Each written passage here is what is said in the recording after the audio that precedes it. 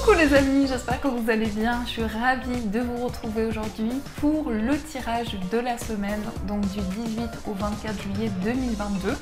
Alors on va voir ensemble ce qui va se passer dans votre semaine. En tout cas, j'espère que vous allez bien, que vous prenez soin de vous avec cette chaleur qu'il fait. Ici, il fait très chaud également. Alors, on va voir ce qui ressort pour cette semaine. Quels sont les messages pour vous?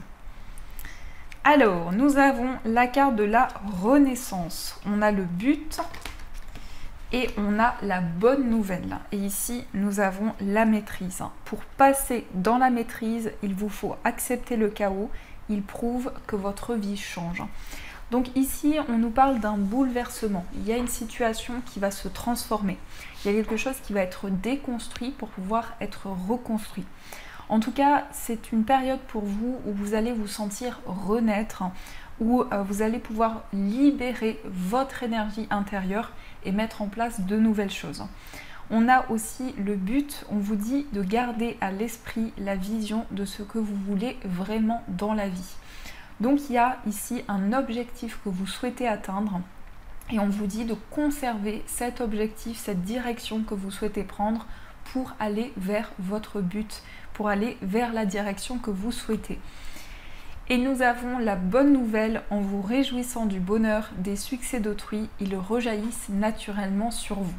Donc déjà ici, je ressens cette carte comme un message qui va venir vers vous, vous apporter la confirmation d'une direction, d'un cheminement que vous allez pouvoir prendre. Et on vous dit aussi, c'est le moment de libérer votre joyau intérieur. Donc il va y avoir ici une forme de renaissance, de libération où vous allez aller vers la direction que vous souhaitez. Ça peut être justement le fait que vous allez être guidé sur votre cheminement de vie et le fait que vous allez avoir des réponses. Alors on va voir avec le petit Lenormand ce qui va se passer pour vous. Quelles sont les prédictions, les messages pour cette semaine? Alors, on a le chien et on a le cœur. Donc ici, on nous parle d'amitié, amour. Donc ici, il peut y avoir une relation d'amitié qui évolue en amour, mais ça peut nous parler aussi de partage avec une personne. On peut nous parler effectivement d'une entente très positive et d'une relation où vous ressentez de l'amour pour une personne. Mais c'est aussi une personne qui ressent de l'amour pour vous. Alors, on va voir ce qui va se passer. Quels sont les messages à recevoir? À la coupe, nous avons le lys et nous avons le bouquet. Alors, on a des démarches, tout ce qui est administratif, peut-être des papiers. Ça peut être aussi en lien avec une procédure. Il peut y avoir l'aide d'une personne, donc d'un avocat, d'un juge, d'un médecin. Et on a du bonheur qui vient vers vous. Donc avec le bouquet, c'est une réponse positive dans une situation, mais c'est aussi le fait que vous allez recevoir une aide de la part d'une personne compétente dans son domaine. Alors, on va voir un petit peu plus ce qu'il se passe. 1, 2, 3, 4, 5, 6, 7, 8, 9, 10, 11, 12 et 13. Alors, je recompte 1, 2, 3, 4, 5, 6, 7, 8, 9, 10, 11, 12, 13. Parfait. Alors, au dos, on a la faux. Donc, la faux ici nous indique une récolte. Vous vous libérez aussi intérieurement de certaines choses. Il y a une libération, il y a des décisions qui sont prises pour pouvoir avancer plus sereinement. On a les chemins. Alors, il est question ici d'une nouvelle, d'une lettre, d'une nouvelle qui vient vers vous, qui va vous permettre de faire un choix. C'est comme si, à la suite de cette nouvelle, de ces écrits, vous allez pouvoir prendre une décision importante. Pour certains, vous décidez de quitter une situation ou de vous libérer de certaines choses également. Vous prenez une décision importante dans cette semaine. Alors, on a le fouet. Donc, le fouet, ça nous indique ici, pour vous, une envie de purifier les énergies qui se répètent dans votre vie. Ça peut nous parler aussi de désir, de passion avec la personne de votre cœur. Donc, c'est tout ce qui est en lien avec le plan charnel. On a une forte attirance, une forte connexion qui ressort. On a la maison. Alors là, on voit de la stabilité, on voit une situation qui commence à s'ancrer. un projet qui se construit, qui se matérialise. Il peut y avoir aussi des décisions qui sont prises par rapport à votre lieu de vie. On va voir par rapport à quoi on a l'amour. Ici, on a peut-être un emménagement avec la personne de votre cœur, mais on peut nous parler aussi de stabilité. On nous parle de construction d'une relation et d'une histoire d'amour qui va pouvoir évoluer. On a l'enfant. Pour certains, vous allez faire la rencontre d'une nouvelle personne au niveau amoureux. Il va y avoir une nouvelle relation pour vous. Ça nous indique aussi de la nouveauté au niveau sentimental. Il va y avoir une nouvelle énergie. Vous allez vous connecter à votre enfant intérieur et il va y avoir de nouvelles émotions en vous. On a la clé, donc il y a des solutions, il y a de nouvelles possibilités qui se présentent à vous. On peut nous parler de solutions en rapport avec un enfant, donc peut-être votre enfant, vos enfants. On vous dit que vous avez la clé d'une situation et on nous parle de stabilité également avec la maison. On a le bouquet, donc le bouquet c'est le bonheur, c'est la joie, c'est l'épanouissement. Donc on nous indique que vous avez la solution, que vous avez des opportunités qui viennent vers vous et qu'il va y avoir beaucoup de bonheur, beaucoup de joie. Waouh, on a le trèfle, donc là je pense qu'on est gâté dans cette semaine. On nous indique un cadeau, quelque chose que vous recevez qui va amener de la chance. Il peut y avoir aussi de la chance par rapport à un nouveau projet, par rapport à une nouvelle relation. En tout cas, il y a quelque chose qui démarre dans vos projets. Vous tournez une page, il y a quelque chose qui est en train de se transformer, qui va apporter des changements importants dans votre vie. Donc on nous parle aussi d'une période de libération, où vous avez les solutions, vous avez la clé d'une situation, et où il y a de nouvelles opportunités qui viennent vers vous. Pardon, je perds ma voix. On a les poissons. Donc les poissons nous parlent d'indépendance. Pour certaines personnes, ça peut être une envie de vous mettre à votre compte. Ça peut être aussi l'envie de développer un projet de manière indépendante. Un projet qui vous tient à cœur, dans lequel il va y avoir beaucoup d'épanouissement, beaucoup de plénitude et en même temps beaucoup de cadeaux de l'univers également.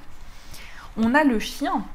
Alors le chien, ça nous indique une personne avec qui vous pouvez vous associer par la suite. Donc ça peut être un ami, une amie, ça peut être aussi un collègue, une collègue, mais en tout cas c'est quelqu'un de confiance, c'est quelqu'un avec qui vous allez pouvoir créer un lien important. On a vraiment de très belles énergies. On a le cavalier, donc on a des nouvelles d'un ami, on a des nouvelles d'une personne à qui vous pouvez vous confier, d'un ami, d'une amie. En tout cas, vous recevez des informations. Mais le cavalier, ça nous indique aussi peut-être la visite d'un ami à vous, d'une personne avec qui vous avez beaucoup de complicité. On a la croix. Alors ici, il est peut-être question d'un ami à vous qui traverse une période difficile. Peut-être que cette personne traverse une épreuve et porte un poids par rapport à son foyer, à sa famille. Il y a quelque chose qui peut être compliqué. Mais on peut nous dire aussi que quelqu'un vient vers vous et vous allez vraiment avoir envie de vous libérer d'un certain poids qui peut être en rapport avec la famille. Et on a la lune. Donc la lune, ce sont les intuitions, les ressentis. C'est votre petite voix à l'intérieur de vous. Donc vraiment ici, il y a une certaine fluidité au niveau affectif, au niveau d'une relation. On a du partage. On peut nous parler d'une personne qui va vous faire un cadeau. Donc la personne de votre cœur. Il y a une notion de surprise. Il y a quelque chose qui a été une épreuve pour vous au niveau de votre foyer, peut-être un événement qui a été douloureux sur le plan de la famille et on a vraiment des solutions qui sont apportées par rapport à ça. C'est une période de transformation, également de changement. Il y a peut-être eu des conflits, alors ça peut être en lien avec un enfant, il y a peut-être eu une situation qui bloquait ou des schémas répétitifs, mais on nous indique ici des nouvelles d'un enfant ou des nouvelles d'une personne qui est plus jeune que vous.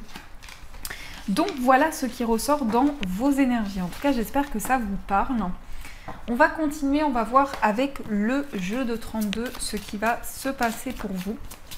Donc on va voir les messages pour cette semaine.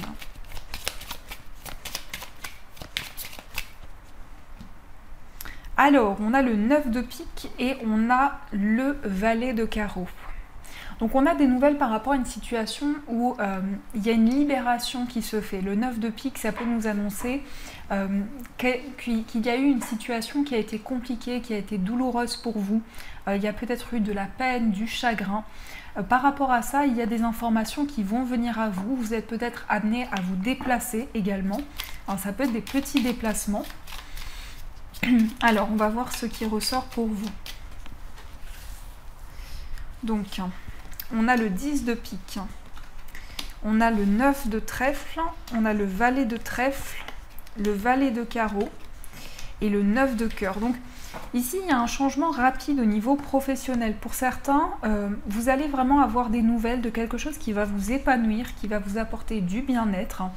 On a vraiment une situation qui est comme un cadeau, qui est très bénéfique pour vous. Il peut y avoir des nouvelles d'un homme. Alors ça peut être une personne avec qui vous travaillez. En tout cas, on a un homme plutôt brun, une personne qui peut être brune. Et on a vraiment des changements importants, des changements rapides qui interviennent dans votre carrière. Ça nous indique aussi, pour certaines personnes, que vous allez pouvoir peut-être faire un projet en commun avec la personne de votre cœur. Pour certains, c'est peut-être le fait de travailler ensemble également. Il peut y avoir un travail en commun ou il peut y avoir un projet que vous partagez. Mais il y a des activités en commun, il y a des projets qui vous rassemblent également. On nous parle de quelqu'un qui peut être plus jeune que vous, mais ça peut être aussi une personne qui a un esprit jeune, quelqu'un qui a beaucoup d'innocence, qui a beaucoup de pureté, quelqu'un qui est très connecté à son enfant intérieur également. Et on voit par rapport à ça beaucoup d'amour, beaucoup de connexion. Donc vous allez certainement mettre en place des changements assez importants. Alors on va recouvrir ces messages. On a des communications qui arrivent rapidement. On vous dit attention à une personne malveillante autour de vous. On vous parle d'une personne qui est peut-être brune. Et on vous indique ici qu'il va y avoir... Alors on vous dit attention à la rivalité pour cette semaine. Il peut y avoir une rivalité. Alors ça peut être un homme ou une femme. Mais on vous dit quand même attention par rapport à ça. On nous parle d'une personne qui peut avoir des origines étrangères. Peut-être une personne qui vient de loin. On nous dit que vous allez avoir des nouvelles de cette personne, qu'il y a une situation qui est peut-être bloquée. Il y a un changement assez important dans cette situation-là et ça peut concerner effectivement votre travail. Peut-être une personne avec qui vous travaillez actuellement.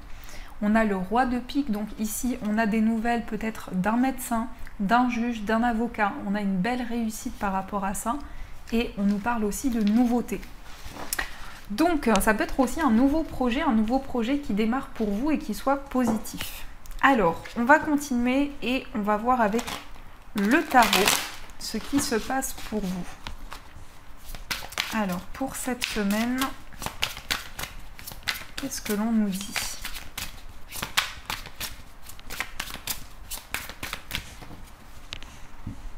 À la coupe, nous avons le fou. Et nous avons le roi d'épée. Alors, vous savez quelle est la direction que vous souhaitez prendre. Le roi d'épée, ici, ça nous indique vraiment un choix auquel vous avez beaucoup réfléchi.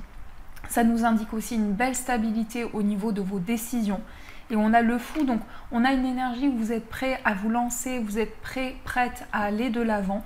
Et en même temps, vous avez fait un choix, vous avez pris une décision importante. Une décision en tout cas qui vous tenait à cœur et qui était importante à régler. J'entends surtout le mot régler quelque chose, prendre une décision pour régler une situation. Alors, on va voir ce qui se passe pour cette semaine. Désolée pour ma voix. Donc, qu'est-ce qui ressort pour vous? Hop, on a ici le 5 de bâton. On vous dit prudence au niveau des conflits. Peut-être qu'il y a eu des conflits dernièrement avec une personne. Quelque chose qui était bloqué aussi au niveau de la communication. Alors, nous avons la reine de bâton. On a l'impératrice. On a le cavalier de coupe. On a l'as de coupe. On a le 3 de coupe. On a le 8 d'épée. Le 2 d'épée. Le 5 d'épée et la reine de denier. Alors ici, je vois une très belle fertilité. Pour certaines personnes, ça peut nous annoncer une grossesse. Ça peut nous annoncer aussi un désir de grossesse qui est présent à l'intérieur de vous. En tout cas, il y a un réel accomplissement par rapport à ceci. On nous parle de passion, on nous parle vraiment d'énergie qui sont très fortes à l'intérieur de vous. On peut nous indiquer également que vous avez envie de plaire à la personne de votre cœur, puisque la reine de bâton, c'est aussi la séduction. C'est aussi le fait d'être charismatique, de dégager une énergie forte. Et par rapport à ça, vous émanez une énergie assez forte, assez puissante. On a l'impératrice qui nous indique une période de gestation. Donc il y a un nouveau projet, il y a quelque chose qui demande peut-être une certaine énergie, de certaines compétences également. Et par rapport à ça, vous êtes en train de construire quelque chose, de mettre en place votre projet.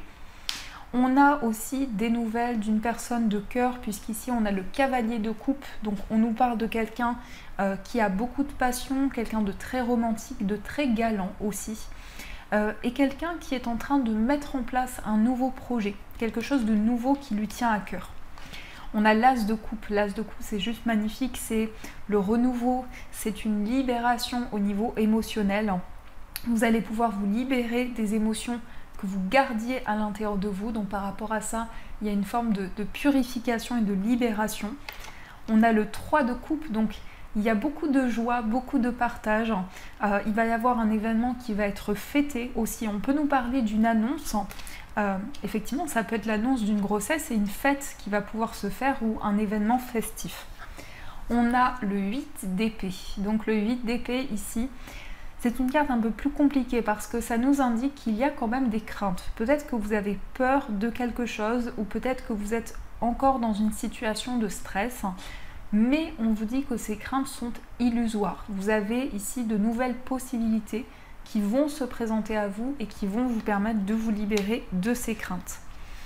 On a peut-être des incertitudes qui sont en lien ici avec quelque chose que vous avez réussi à vaincre.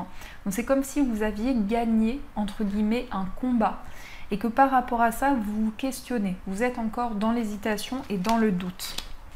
Et on a la reine de denier qui nous indique de la stabilité. On a vraiment des énergies de connexion avec la nature, avec tout ce qui vous entoure. Il y a une énergie vraiment stable et une énergie de concrétisation qui est en train de se mettre en place. Donc j'ai l'impression qu'on a beaucoup d'énergie féminine, on est beaucoup dans les intuitions, dans la réceptivité, dans la connexion à l'intérieur de soi. Et en même temps, on libère certaines émotions. On se libère de tout ce que l'on pouvait garder à l'intérieur de soi. On a beaucoup d'épées, mais dans ces cartes d'épée, dans ce que je ressens, c'est que vous faites un choix pour vous libérer de vos craintes et de vos peurs et pour pouvoir avancer. Donc voilà les amis, ce qui ressort pour vous au niveau des énergies. Alors on va continuer, on va voir au niveau sentimental ce qui se passe pour vous au niveau amoureux.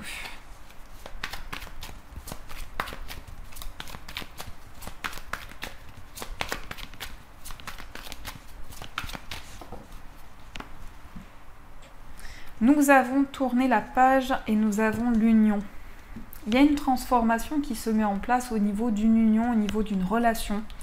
On vous dit de tourner la page par rapport à ce qui a été éphémère, peut-être au niveau amoureux. Et on a l'union, donc on voit une relation qui se concrétise, on voit une relation qui devient officielle, on peut nous parler de mariage, d'engagement. En tout cas, vous vous libérez de certaines choses. Peut-être que vous tournez la page sur des énergies du passé pour pouvoir avancer aussi plus sereinement. Alors, on va voir un petit peu plus ce qu'il se passe. Au niveau sentimental, on a le lâcher-prise, on a l'amour, on a l'événement rapide, on a la relation toxique, on a l'union, on a le chaud, l'amitié sincère, la tromperie et on a l'attente. Ici, on a le traumatisme de trahison. Donc pour certaines personnes, il y a eu peut-être des choses qui étaient cachées. Et on nous dit que par rapport à ça, vous allez vraiment pouvoir vous reconstruire. Il y a une reconstruction qui va pouvoir se faire à l'intérieur de vous. En tout cas, on nous parle de lâcher prise, vraiment comme si vous alliez vous libérer intérieurement de tout ce qui vous bloquait. On a l'amour qui est présent, donc ici on a un renforcement au niveau des sentiments. On nous parle aussi d'engagement. Je vais juste recouvrir la carte de la méfiance. Peut-être qu'il y a des choses qui étaient cachées qui ont créé une addiction, alors que ce soit vous ou la personne de votre cœur, il y a une forme de dépendance affective qui peut ressortir, ou toute forme de dépendance. Mais en tout cas, vous avez des peurs qui sont présentes à l'intérieur de vous, peut-être peur d'être trahi, peur d'être rejeté, et on a l'attente par rapport à ça, vous êtes peut-être dans une forme d'attente, vous attendez quelque chose de nouveau. Je recouvre aussi l'attente. On a le message envoyé, et on a l'amour charnel. Donc, il est question d'une communication que vous allez avoir avec une personne avec qui il y a beaucoup de connexion, avec qui vous avez un lien assez particulier aussi et vous ressentez quelque chose de fort. En tout cas, on a le chaud, donc on a la passion, on a la vitalité, on a des énergies fortes, hein. On a des choses qui vont bouger puisqu'on nous parle d'événements rapides.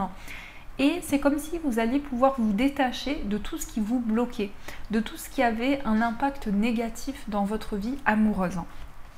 On a aussi l'amitié sincère. Donc c'est un amour, mais c'est aussi une personne avec qui vous avez de la complicité, avec qui vous partagez énormément de choses, avec qui il y a beaucoup de connexions. Il y a énormément, en tout cas, de loyauté, d'authenticité par rapport à votre lien. Alors, on va voir aussi pour les personnes qui sont célibataires ce qui va se passer pour vous. Vous allez avoir de la chance. On a le papa, donc vous pouvez faire la rencontre d'une personne qui a elle-même des enfants, puisqu'on a la carte du papa et on a bien la rencontre. Donc ici, on a une rencontre très positive pour vous avec une personne. Pour moi, dans ce qu'on nous dit ici, vous allez avoir de nouvelles opportunités, vous allez avoir de nouvelles énergies qui vont se présenter à vous. Il est question de communiquer avec cette personne et de sentiments qui sont réciproques. Vous avez peut-être peur de l'abandon, vous avez travaillé sur un traumatisme d'abandon et je pense que par rapport à ça, il y a une libération qui se met en place. Vous êtes prête par rapport à cette rencontre et on nous dit « ose, la chance est une opportunité ». Donc c'est vraiment quelque chose de nouveau qui se présente à vous. Alors, on va voir pour les couples ce qui ressort. On a élégant mais pas sérieux, on a l'alchimie et on a la famille. Et on a la sagesse. Alors ici, vous attendez peut-être plus de sérieux de la personne de votre cœur. En tout cas, il y a beaucoup d'attirance entre vous, il y a un lien très particulier, beaucoup d'alchimie. Et on a la famille, donc il est peut-être question ici d'une problématique liée à la famille, que ce soit en positif ou en négatif. Vous avez des questionnements qui sont liés soit à votre famille, soit à la famille de la personne de votre cœur. Vous avancez avec sagesse, vous faites preuve de bon raisonnement, et il y a une grande réflexion au niveau de votre relation. On va voir aussi pour les personnes qui sont en situation de séparation. On a le oui, on a le traumatisme d'injustice et le traumatisme de rejet. Et on a l'élévation. Donc ici, on voit vraiment qu'il y a une progression qui se met en place. Vous allez vous libérer d'un traumatisme d'injustice et de rejet et retrouver confiance. Donc vraiment ici, vous retrouvez un équilibre au niveau d'une relation. Il y a vraiment quelque chose qui s'ancre et qui va pouvoir avancer sereinement. Donc on retrouve le juste équilibre, on pèse le pour et le contre et on fait le point par rapport à une situation pour pouvoir faire avancer les choses. Donc voilà ce qui ressort pour vous au niveau sentimental. Alors on va voir avec les breloques, quels sont les messages pour vous.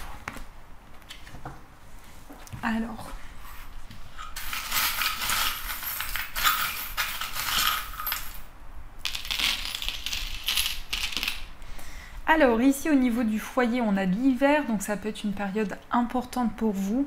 Sur le plan financier, il est peut-être question cet hiver d'un remboursement ou de quelque chose qui est lié à vos finances.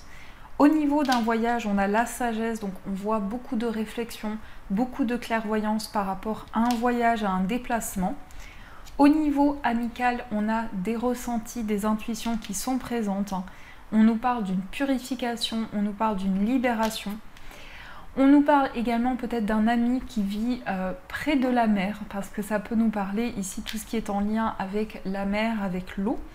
On a aussi le chat qui nous parle de douceur, de tendresse, donc il y a un lien aussi de partage avec un ami, une amie. On a aussi la fleur de vie qui nous indique qu'il y a vraiment une purification au niveau de votre vie amicale.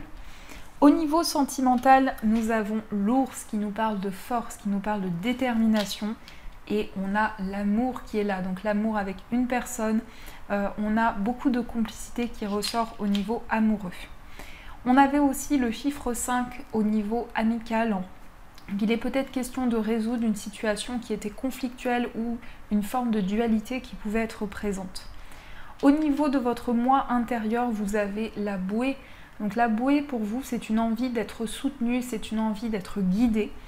On a aussi le dinosaure qui est en lien avec une situation du passé. Donc peut-être que vous avez besoin de soutien par rapport à une situation du passé. Et on a le nœud qui nous indique des liens qui se renforcent dans votre vie.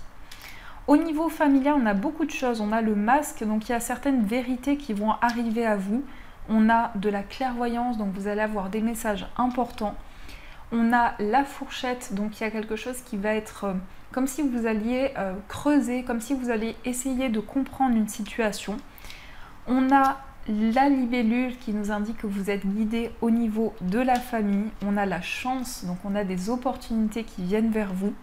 On a l'arbre, donc il y a une situation actuellement qui peut être reliée au plan karmique, à vos vies passées au niveau de la famille. Et on a la chouette, donc la chouette c'est la sagesse, c'est la clairvoyance également. Au niveau professionnel, on a la tortue de mer, donc il y a quelque chose qui avance petit à petit, lentement mais sûrement. On a aussi une purification, que ce soit au niveau professionnel ou au niveau financier, on a quelque chose qui est libéré. Et on a le nuage qui nous indique également qu'il y a quelque chose qui va pouvoir s'éclaircir pour vous. Au niveau financier, vous prenez des décisions importantes, des décisions qui vont permettre à une situation de s'ancrer pour pouvoir retrouver une stabilité, pour pouvoir retrouver un équilibre. Et au niveau central, on a le fer à cheval qui nous indique ici qu'il va y avoir de la chance, de la prospérité, de l'abondance dans vos projets. Donc voilà ce qui ressort pour vous dans ces énergies. Et j'ai oublié le petit canard au niveau amical. Donc ici au niveau amical, vous avancez petit à petit. Il y a quelque chose qui se met en place petit à petit pour vous dans une amitié. Alors, on va voir aussi les messages des anges. On va voir ce que les anges vous disent pour cette semaine.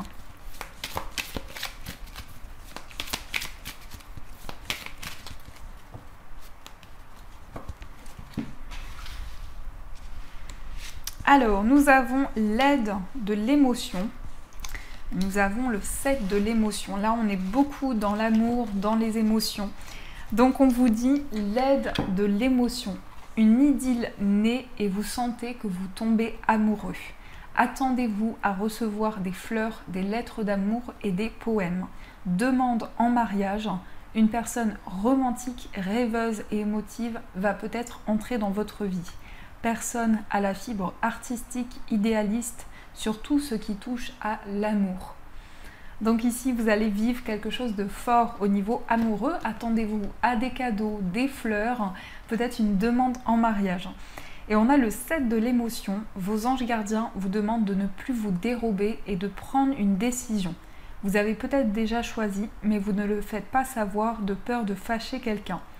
Demandez à vos anges gardiens de vous guider afin que vous preniez une décision qui vous ressemble vraiment. Il est question de choix au niveau amoureux. Peut-être que vous êtes actuellement dans l'hésitation, vous êtes en plein questionnement et on vous dit vous-même, vous savez quelle est la bonne direction à prendre, quel est le chemin que vous ressentez et qui vibre à l'intérieur de vous. Donc voilà les amis, en tout cas j'espère du fond du cœur que cette guidance vous a plu, a résonné à l'intérieur de vous. Donc n'hésitez pas à me faire vos retours en commentaire. En tout cas, je vous souhaite une magnifique semaine à venir, de gros bisous. Et bien sûr, je vous dis un grand merci.